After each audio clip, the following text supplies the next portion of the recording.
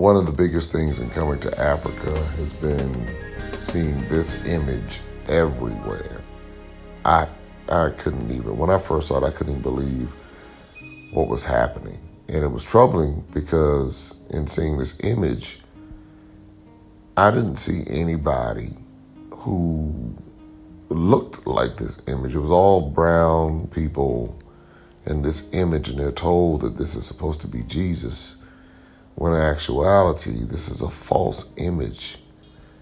But then you have these brown and black and African preachers sitting up here preaching to the masses, saying this is Jesus, this is your Savior, this is who's going to save you from eternal damnation.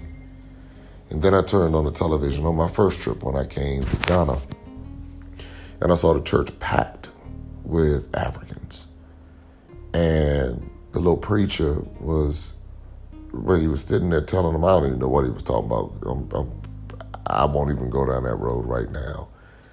But behind him was this same image. And I said, wow, when I looked at how many people were in that room, and I said, they are trusting this person who's decreeing and declaring in the name of that this is who God is and who you should follow. Now, of course, I expect this to be like this is the Catholic Church. I expect them to have this image up there because that's what they do. They do what they do.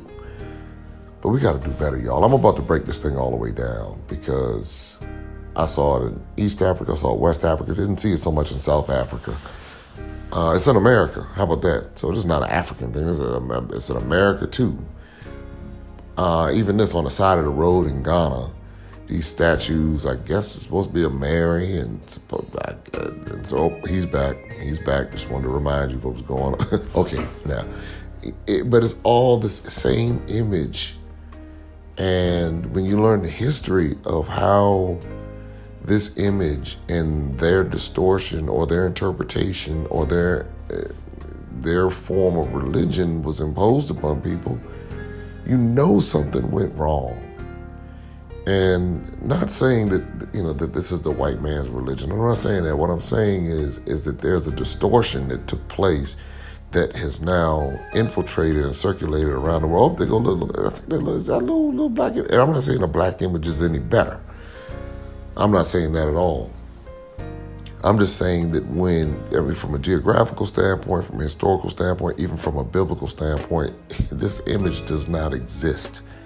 But yet people hold true to it as if this is the Savior, the Messiah, the risen Son of God who's come back to save the world. And it is simply false. The image is simply false, and people follow it like it is. This is a different image here. And then you see the black preachers up there with the same image. So then the finger of God is a white finger of God. I'm telling you. Well, I'm about to break this thing down. I'm going to really put this into context and hopefully either get some people asking questions or sounding the alarm that this image is false.